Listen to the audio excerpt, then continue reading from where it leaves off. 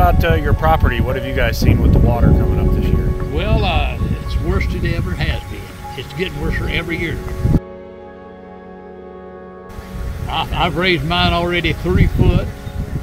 I've had crawled in, cement blocks raised up, and I thought I had it whooped, but it's just more than I can handle. It sounded like it pretty much washed out your garden this year. Yeah, it's cleaned her out.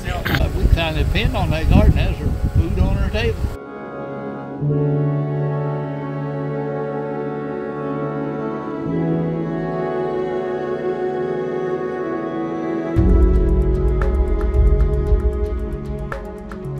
Inside of it. I've got a little bit in now, but I've been able to maintain keeping it out. Right. So just a little bit of water. Give me a. I've got some in the front. It's actually weeping up. This is built on a slab, and it's weeping up through the cement. Gotcha.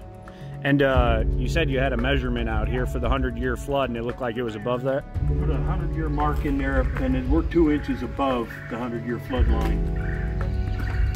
Were you here back 2 years ago when there was some flooding out here? 15 right now. I can tell you exactly. Right now it is 4.5 inches higher because my family's marked on the foundation every year we've had a flood, where it is and what year and what month.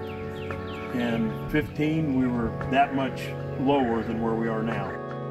We never had water in the yard over a week. Yeah. Last year, how many months was it? 7 weeks. Yeah. 7 weeks after. And this year we'll be lucky to get all summer.